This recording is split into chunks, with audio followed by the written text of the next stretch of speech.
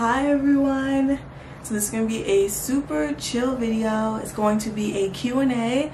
So thank you to everyone on Instagram that sent me questions in my story. So if you're not following me on Instagram, make sure you follow so you can also ask your questions in the future. How did you get to where you are today? And another person asked, how did I become a software engineer? So before we begin, I want to give a huge shout out to Privacy. Thank you for sponsoring this video. So Privacy lets you buy things online using virtual cards instead of real ones, so you can protect your identity and bank information on the internet. And as a special little sum for my viewers, new customers will automatically get $5 to use on their first purchase. So that's free money they can use to purchase whatever you want online.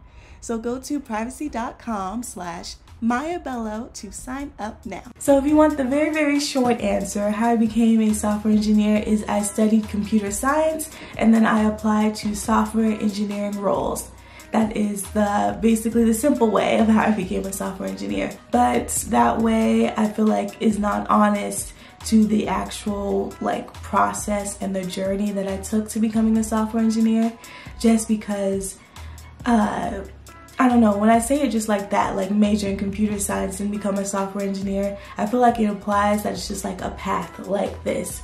But my path to becoming a software engineer was like this, and then like that. But it was very jumbled, it was very confusing, and it was a very tough process for me, just because in the beginning I had a very fixed mindset. And you might hear about like fixed mindset versus growth mindset, but in high school and for my life before I went to college, I really just thought either you're smart or you're not. That's really what I thought, just because I felt like in school, yeah, I would study and stuff like that, but it wasn't a type of studying that got me outside my comfort zone at all. I would study a day or two for a test and then I'll do well. I remember vocabulary tests. Who remembers vocabulary tests? But yeah, some days I would forget there's vocabulary tests. My friend and I would study at lunch, get 100% on the test. I did not struggle that much when it came to learning, except in calculus, which is foreshadows some stuff. But then when I went to college, and that studying during lunch before an exam does not work out, I had to learn a whole bunch of things.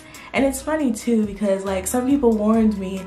I remember actually during orientation, the dean spoke to us and said the majority of you are straight A students. However, only 2% of you will end up as straight A students.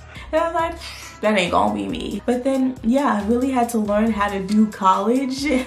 And then I also had to learn how to do coding because I was completely new to it. Really understanding and really grasping that how much work I put in is how much work I get out was so key. I think it was two main parts now that I think about it. The first main part is really just believing in yourself. So really believing that you can do it.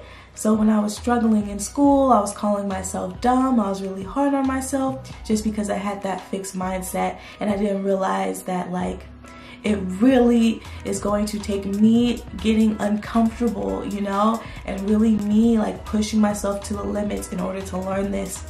But the good thing about a growth mindset in general, and the good thing about coding is I 100% promise you that if you put in the work, you can do this. I get DMs from people. They might be like, hey, do you know this, or can you help me with this? And then later I maybe I give them a tip, or maybe I don't know the language so I can't really help them out, but they come back whether it's a week later or a month later and they're like, hey, I did it. You can definitely do it. You really just gotta hunker down, I think hunker's a word, and realize how much you want this and put in the work. Yeah, so my journey, I'm going to do a full video on it and the different parts of my journey one day, but for now, yeah. So I majored in computer science, but there's different ways as well. I have a video on if I was going the self-teaching route, how I would become a software engineer. So I'll definitely have that video probably in the description box. Sanjana's notes, love her. She said, what are some of your upcoming future goals? That is such a great question. Not some of my future goals. Well, one thing I want to do is I want to be better with managing money. I want to be better with investing in stocks, investing in general, just because I see people and they be like, yo, invest in real estate, blah blah blah blah blah, but I really just do not have a lot of knowledge on that, and that's because I haven't digged deep into that. So I was watching a YouTube video and they said one of the first steps you need to do is see where all your money is going to. So that's something that I have been working on. So something that I really like too is that I use privacy, and with privacy you can basically create these virtual cards that you can use when you're doing like any type of online shopping. Why I like privacy is that sometimes I wanted to buy things, but these websites were looking kind of sketchy, and I was like, dang, I'm trying to support, but I don't want to put my debit card information on these websites. So that's where privacy comes in, because you get this unique virtual card number that you can use for that purchase, and you can also have reoccurring cards as well. So for example, let's say on your Netflix, you can have a reoccurring card that you use. You can cancel cards whenever, you can pause cards, you can create one-time use cards. Like, privacy is so dope. Thank you so much for sponsoring my channel as well. I really appreciate that. And then yeah, I also want to like read a book on investing. If you have any good books for beginners, please leave them down in the comments below, or any apps that you use that would like greatly help me. So that's something I want to do, is really get into that side of things. And then also future goals. So yeah, I'm really passionate about introducing tech to people. The way I learned coding, people made it very harder than it is.